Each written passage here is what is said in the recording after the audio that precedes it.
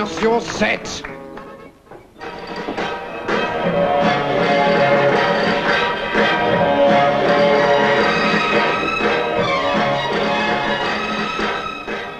Good evening. Tonight, Do Not Adjust Your Set looks at one of the major problems in Britain today.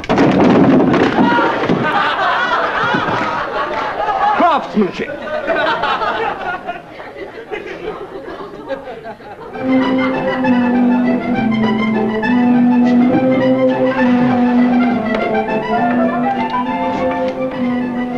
Yes, London, 1968.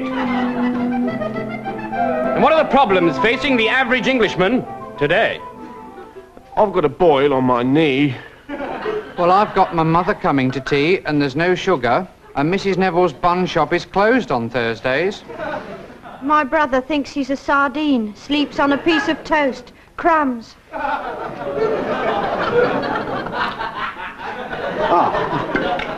Hello again. Flying saucers. Where do they come from? Where are they going to? And how much do they cost? Thank you. Tonight, the Do Not Adjust Your Set team investigates.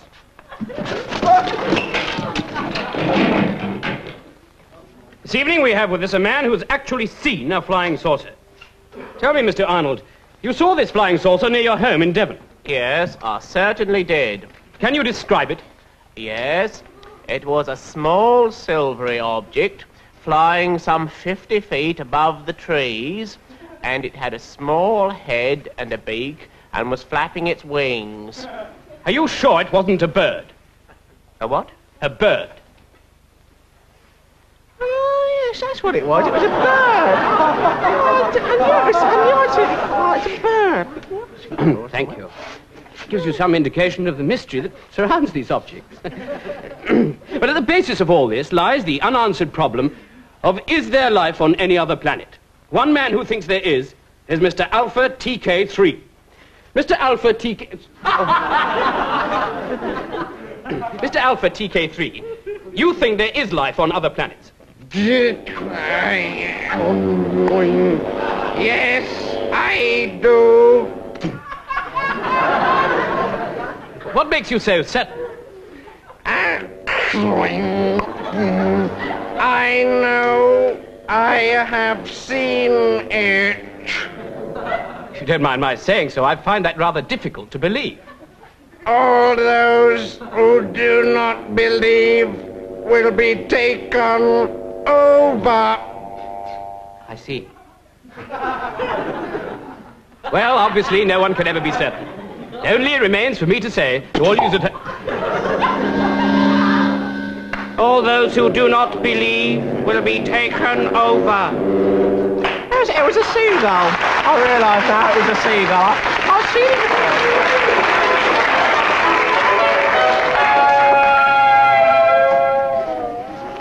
Well, it's February, and here is our painting of the month.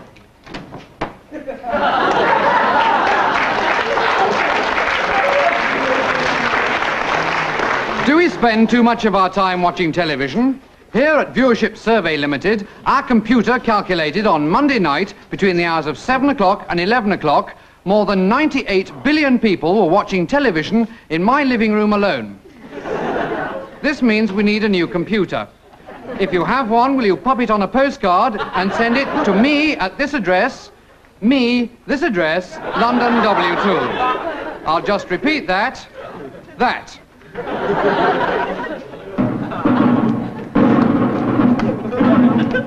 Do not adjust your set. Say, stamp out this kind of behaviour in British parks. Well, that's all from us here at Roundup. We won't be back next week or ever again.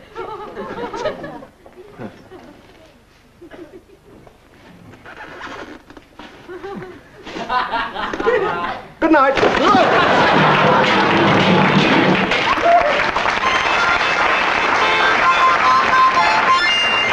Thank you. Thank you.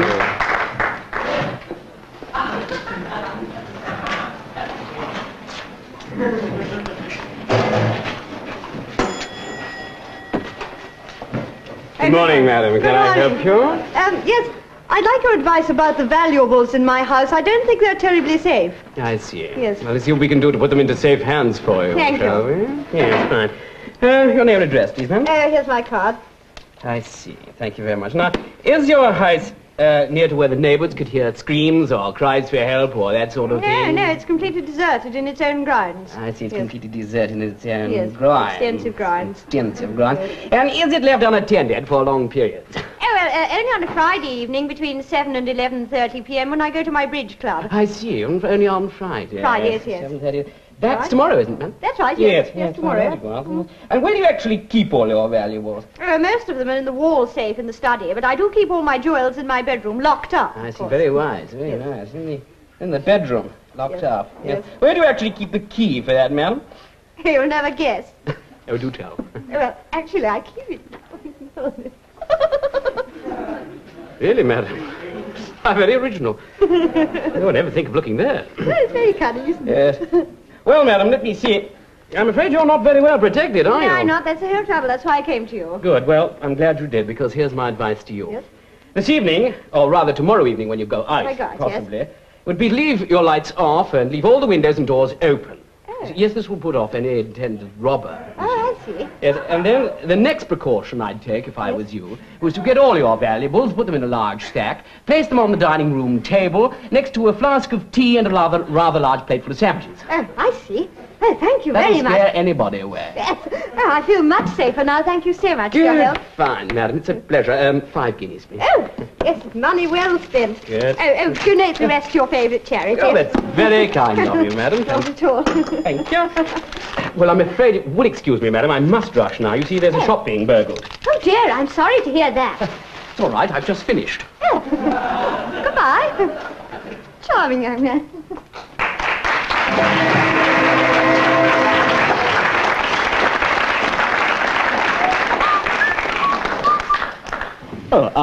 And now, this week's deliberate mistake, the Bonzo Dig Doody Bin.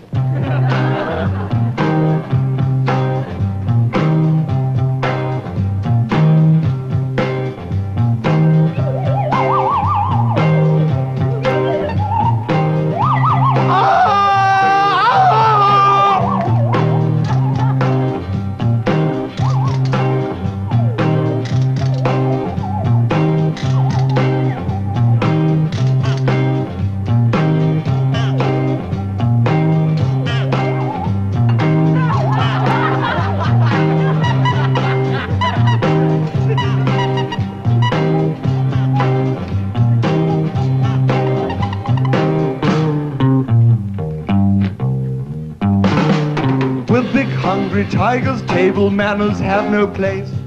Dear, dear, dear, no, dear, dear, dear, no, dear, dear, oh dear, no. After they have eaten you, they never say their grace. Dear, dear, dear, no, dear, dear, dear, no, dear, dear, oh dear, no. Hunting tigers can be ripping fun. Like 3 blind mice, see the hunters run. Hunting tigers out in India. Out in India, yeah. You all know how peevish tigers are. Out in India. They bite, they scratch, they make an awful fuss. It's no use stroking them and saying, puss, puss, puss. No, hunting tigers out in India. Out in India, yeah. By Jove, Carruthers, I'm awfully frightened. Frightened be like me. But you're shaking all over. I'm not shaking, I'm just doing the shimmy, that's all.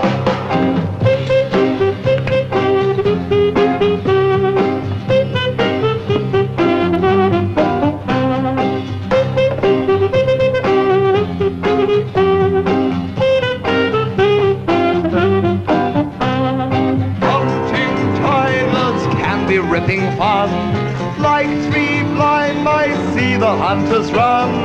Hunting tigers out in India. Out in India, yeah.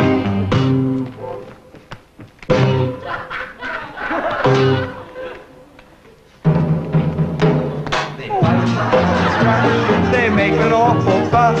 It's no use stroking them and saying, puss, puss, puss. No hunting tigers out in India. Out in India. Yeah. You all know how peevish tigers are.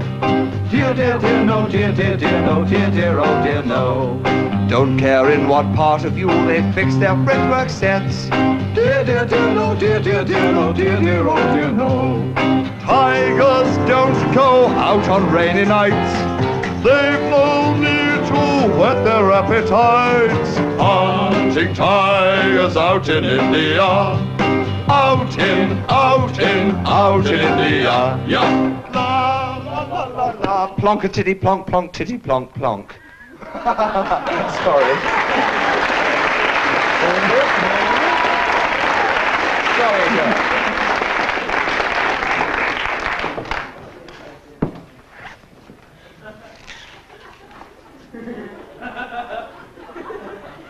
I take as my text today, thou shalt not nick lead off the church roof. Jeremiah 4, verse 13. The other evening I was having supper with my lovely lady wife in the crypt, when suddenly a large piece of fried bread fell from the ceiling and landed on my plate. Pushing aside the plaster I was eating, I said to my wife, "Stone me glad, they're at it again." Mark 12:7, New English Translation. "Get me clerical gun. Remember what happened last time you took a pot shot at someone on the roof?" she shouts. Well, how was I to know it was an angel? Anyway, I dashed outside at the double. Exodus 1:2. There in the darkness, I came across a tall, thin figure clad only in black. "Good evening, Constable," I said. Malachi 6:1. "Thou shalt not steal," he said. Silly fellow. Then off I went. Up the tower, round the cornices, round the leaning buttresses, tiptoe across the roof, taking care not to knock off any gargoyles. But alas, Habakkuk 16:4, the bird had flown, and all I saw was... But if you want to know who did it, come along to Evensong this evening. Revelations 6:15.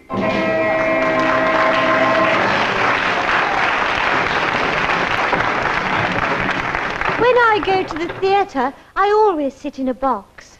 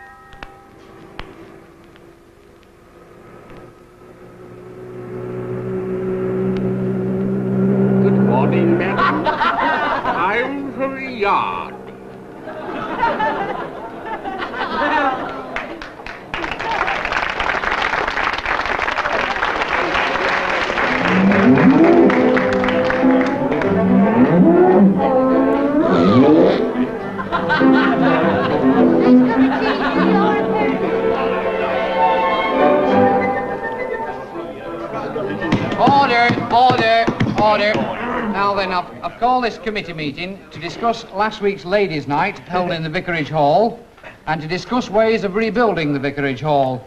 It were a grand night, Ted. Yes, and next year there'll be no stripping, Ernest Becclesfield. Oh, well, they said take it off. They were referring to your act, not your clothes. And who let the vicar sing? I told you you were going to sing. I thought you meant a hymn. I've never heard such songs in mixed company. And who gave him those jokes? The bishop. Oh, aye. And your magic act, Norman Higgins.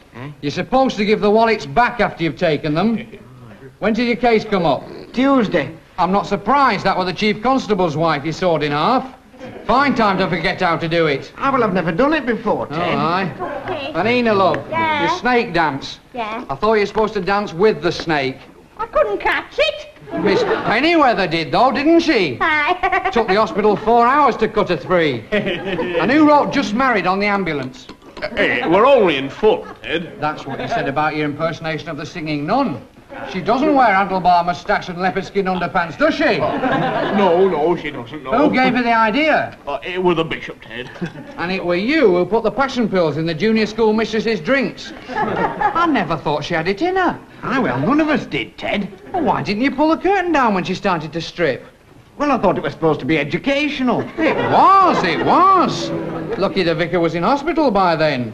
And where did he get the passion pills from, anyway? Bishop. Oh, aye. Well, it were you, Freddie, who were responsible for fireworks display. What do you mean? I set them off all right. Inside. Ah, well, it was cold outside. I warmed us up a treat. Aye. Well, we're going to have to rebuild the vicarage hall. And that part of town. Right, well, it's time to pass on to the next business of the committee, which is how to raise money to bail the bishop out.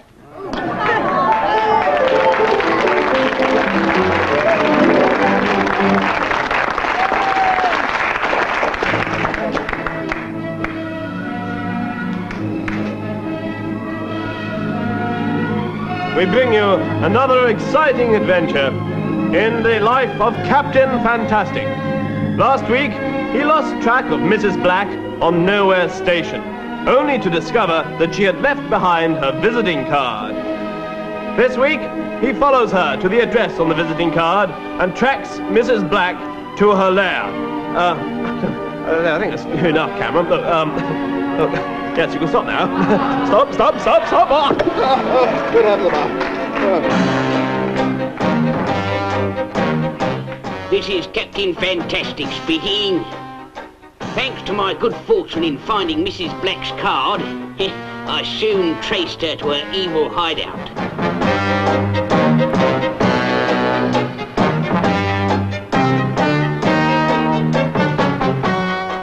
Boldly I searched the front of the house for an entrance, but in vain.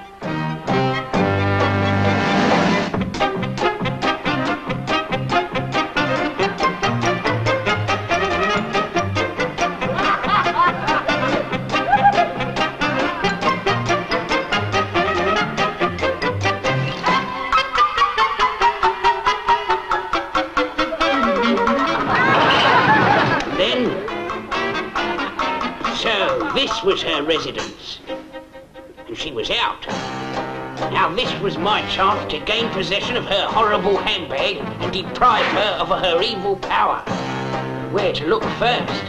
Was that what she kept under her bed? I thought I was going potty. Suddenly, I heard her approaching.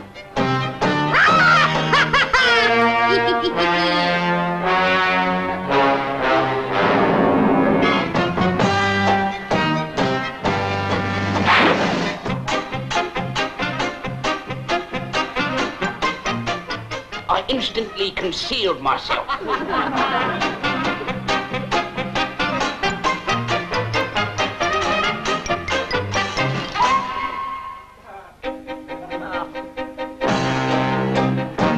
Through the keyhole, I saw her suddenly appear, and she had her handbag with her.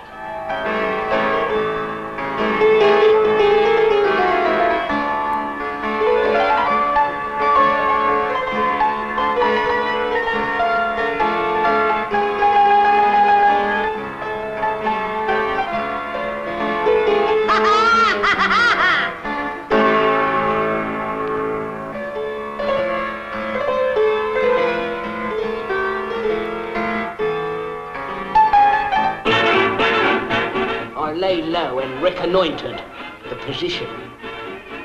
Suddenly, I saw she was approaching the wardrobe. I had to think fast.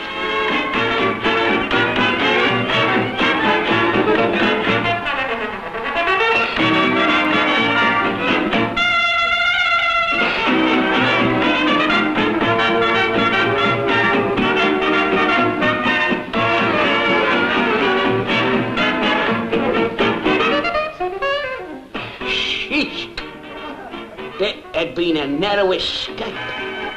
But now I could see the handbag, lying on the bed, unguarded.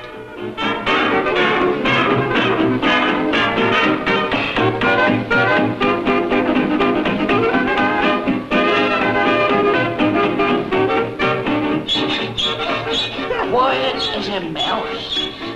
crept towards the bed. The danger was intense, but I had to get that bag. It was useless. I had to try another approach.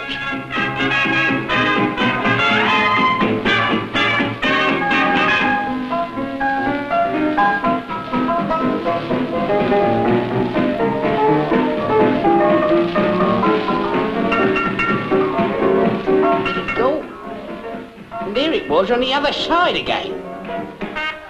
The situation was decidedly tricky. Will Captain Fantastic succeed? Does Mrs. Black know he's there? What is she doing with her horrible handbag?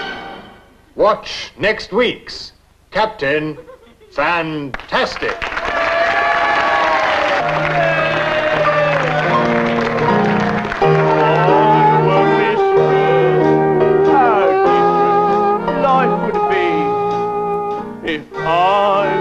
Miss World, instead of being me, I'd have a scepter and a throne. The girls would envy me. I'd dine out at the best hotels with Simon D. I'd talk to Miss Jamaica and Miss 1942 and Miss Austro at Borders, and the one-eyed Kate Mandu, and all them other titles wouldn't mean a thing to me. I wouldn't envy them one bit, for I'd be Miss World, you see.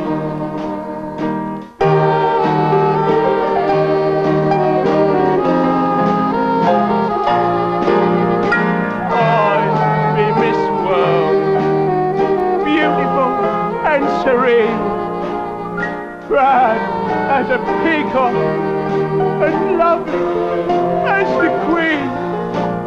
But nothing comes of all my dreams. I just go from bad to worse.